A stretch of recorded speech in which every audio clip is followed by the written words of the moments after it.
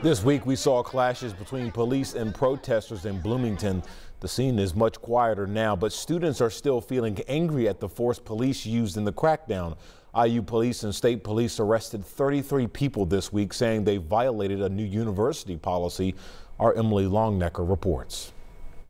In a statement sent to faculty last night, the university said it met this week and made a policy change, saying that you needed prior approval to set up tents here at Dunn Meadow. The university said they made that change after learning that people plan to come here and camp out indefinitely. Some of those tents were back up Friday with no police response to them. Several hundred protesters were back too at Dunn Meadow with the same set of demands they had the day before. Calling on IU to cut ties with any companies or lobbying groups that support the Israeli government, which these protesters believe have committed genocide against innocent Palestinian civilians since the Israel-Gaza war began. The most important thing is to stop that right now, which a large part of that comes from stopping sending weapons and money to them.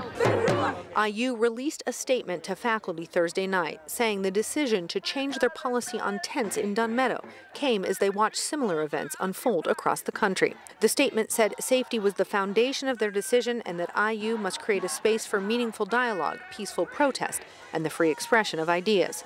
These protesters say the arrest of 33 of them the day before flies in the face of that statement. The president should be out here celebrating free speech, not calling on military and state troopers who are armed to the gills with snipers on the roof.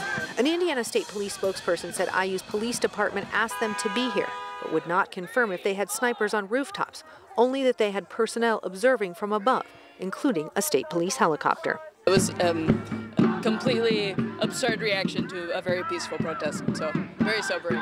A university spokesperson put out a statement encouraging students who'd been arrested yesterday and banned from campus for a year to appeal that ban, which the statement said would be suspended in most cases during the appeals process. Emily Longnecker, 13 News.